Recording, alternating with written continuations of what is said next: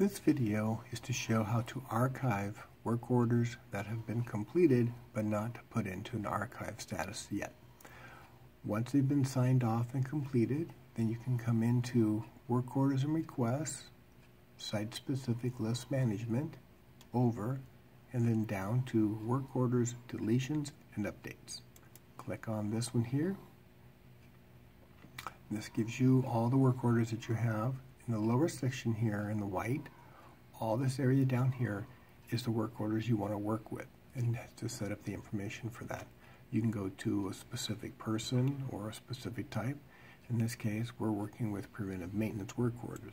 If you have repair work orders you want to do, you click repair and do the same thing. So in this case, we want completed. So the status category says assigned, open this, go down to complete, click on that, and the screen should change automatically for you. There you go.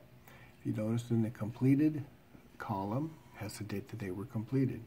If you update records in here, bring them up here from assigned, and you want to sign off a bunch of them, go up here and to complete with that status, and then you highlight all of them and you complete them that way.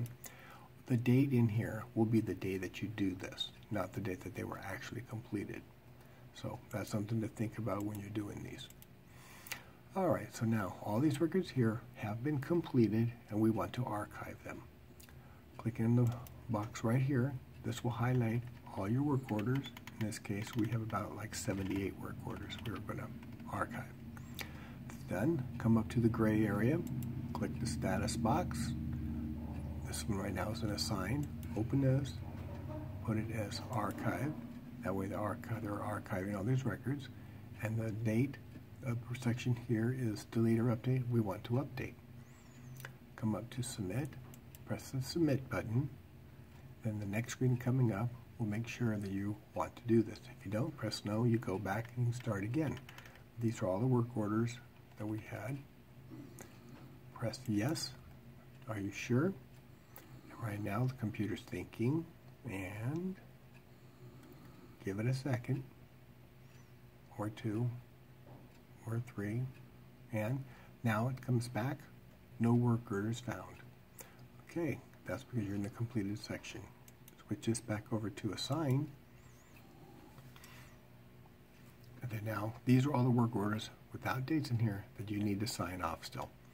So that's the fast and easiest way to archive work orders. And another video I'll show you how to sign off some, and some other ones how to convert these from, if you want to make these completed, how to actually do that. Thank you.